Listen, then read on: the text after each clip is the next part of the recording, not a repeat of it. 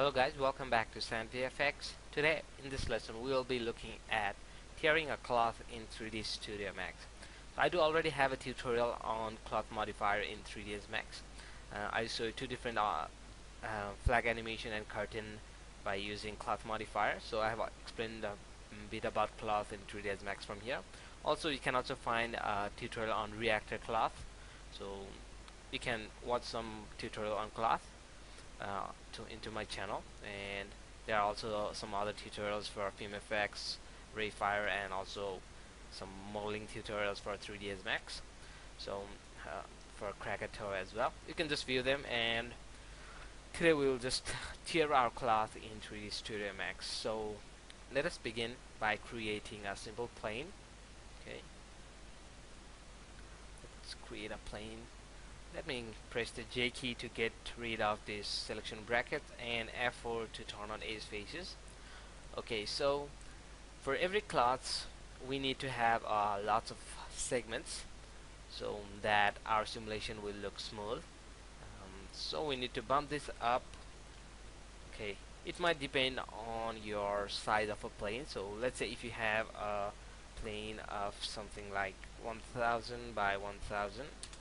Okay, now you see that you have bigger sizes. Let's let it increase to 10,000 by 10,000. Okay, now you can see they have a very big size at 50 by 50. But when it reduces it down to 300 by 200, and if we zoom in, we can see that we have now really small sizes. So it really depends on how large your plane is. So it might vary according to your size. So let me set it for now to about 35. Oops, sorry, 35 by 35. Okay, that'll be fine for now. Okay, now let me add in a cloth modifier. Okay, and let us go ahead and hit simulate once. Let's see, nothing happens because we have not added this plane as our cloth. So what we need to do is go to object properties and plane cloth, and you can select any presets from here, any types of cloth. For now let me select cotton. Okay, and if I hit simulate now, okay, now this plane falls because it is now part of our cloth simulation, okay, our cloth dynamics.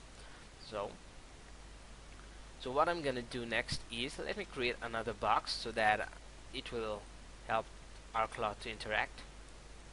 Okay, and let me pull it a little bit back. Let me go hit auto key and let me animate this as if like it is hitting our cloth. Okay, you can create any object to do that. Okay, for now this will be fine. Now let's go again to object properties, and I'll add in my box. Okay, box, and let me set it as a collision object.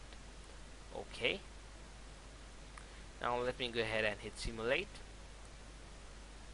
Okay, you can see that the cloth just fell down, so it could not interact. So in order to prevent that falling down, what I'm gonna do is go to group and select all these top vertices, and let me make a group for them and top, and let me hit this preserve so that these are preserved, so they will not be part of our simulation anymore. So let's go to cloth and let me hit simulate. Oops, sorry, let me erase my simulation. And again go back to object properties. If you accidentally simulate twice, then you'll have some problems with your object properties. So again you have to set them. Okay, to cotton. Okay, now I do already have that group, preserved group. So let me go ahead and hit simulate. Now you can see that the box is interacting with our cloth, right? Okay, let me cancel it and erase my simulation. Okay, so now what we're going to do is cut it right through that. So let me go ahead and go back to group again, and this time I'm gonna select some vertices from here. Let me select this line. Okay, and this time instead of making a group, I'm gonna go ahead and make tier. Okay, make tier, and let me rename it to tier. Okay, and the next thing I'll do is go to my object properties and select my box, and down here you'll see this option called cut cloth. So that enabling this option will allow our object to interact with this and cut that cloth. Let me hit OK and let me simulate. Okay. Okay, our cloth has already started cutting down because it is pulling down by our gravity. So let me just cancel it, and you can see that our cloth is now two-piece, but it started to tear before it was interacted with our box. Let me erase my simulation, and let me go ahead and reduce my gravity to 0. Okay, and let me simulate it again. Let's see what will happen now.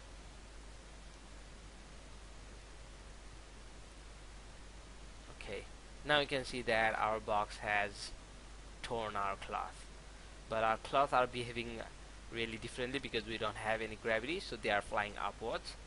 Okay, that's not a problem here because we are seeing on how we can tear our cloth.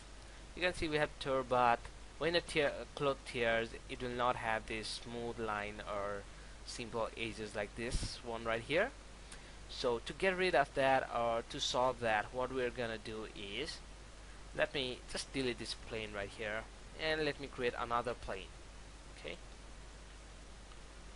create another plane right here, and this time I'll get rid of all these length segments one by one, and I'm gonna just go ahead and convert it to an nerves. Okay, and let me go down here, surface approximate, and let me set it to high. Go to advanced parameters, go to Delaunay, and let me set it to about 2500. Okay, now you can see that we have got these tiny little triangles right here, so that it will give us some random effects while tearing a cloth. Okay, that's good. And the next thing, I have set it to not too large amount, so I'll just go ahead and convert it to an editable poly.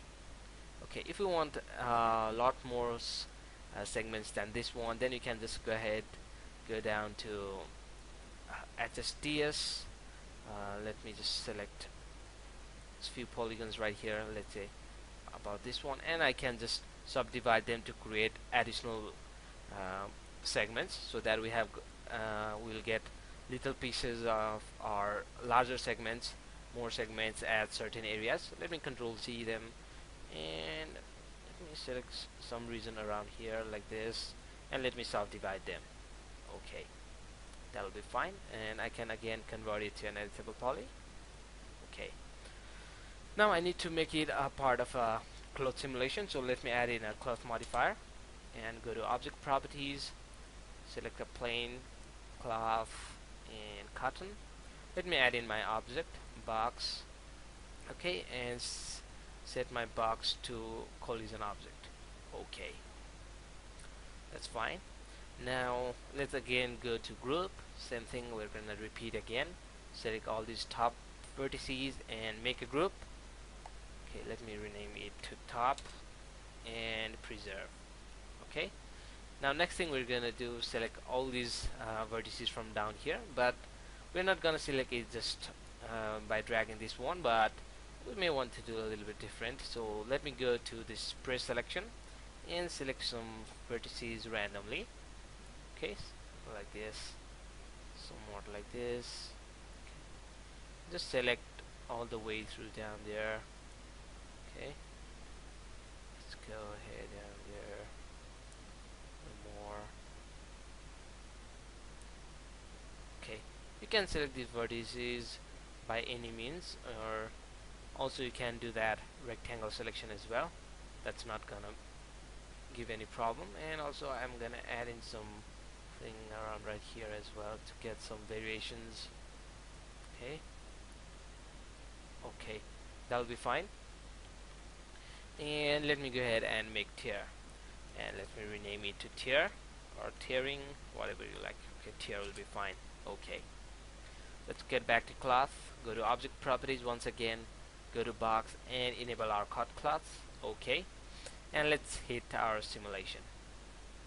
Okay, let's see now what will happen. Hope nothing will happen. I hope it won't crash. Okay,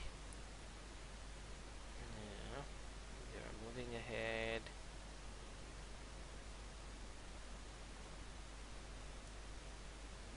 Let's see if it tears. Okay, let me cancel it to see whether or not it has been torn. Okay, it has not been torn, but that's fine, we'll fix that soon. Okay, let me go to our frame 50. Okay, and auto key, let me move this box a little more apart, more further, let's say. Okay, you can see that it has already started to tear a little bit, so let me get rid of auto key again and erase my simulation and simulate it once again, and let's see now what will happen. Oops, let me cancel it. I have got this two cloths in single one, so let me just delete one of them.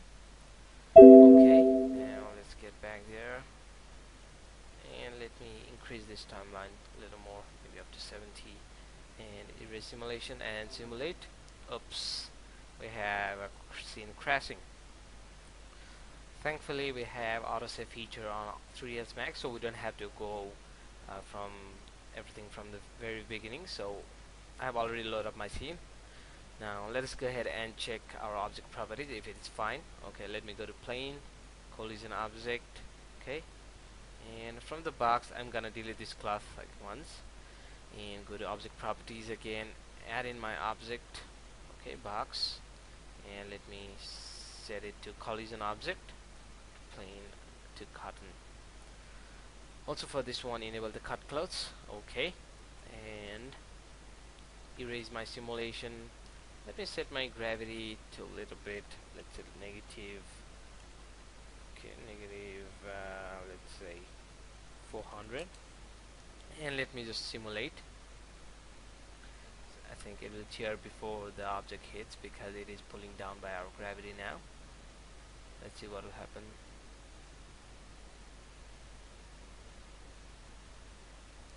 Okay, you can see that our cloth is now tearing from this part right here, the place where we set it, that tear group. Okay, that's good now. Okay, now we can also see a lot more detail into our cloth simulation. Previously we had that flat single line, and we also have some pieces coming out of that. Obviously when tearing a cloth, some pieces may get out, but not in all cases. And also we have these jagged faces like this one, which will give a lot more detail. And if you have a really good system requirement or specification, high specification, then you can add in a lot more detail into this one to create a better looking result. Or you may also add in a turbo smooth to this one to make it a little more smoother. Okay, you can see it's a little more smoother, increase the iteration more. Okay, you can do anything like that. Okay, and that's how we cut our tear cloth in 3D Studio Max. I hope you guys enjoyed it, and hope it will help you somewhat. Don't forget to check my other tutorials on my channel, SandVFX. Okay, and also don't forget to share, because that's how you can help me and I can create more great content for you guys for 3ds Max, for Krakatoa and more. I'll be updating you with more tutorials. Okay, thank you very much for watching, and see you next time.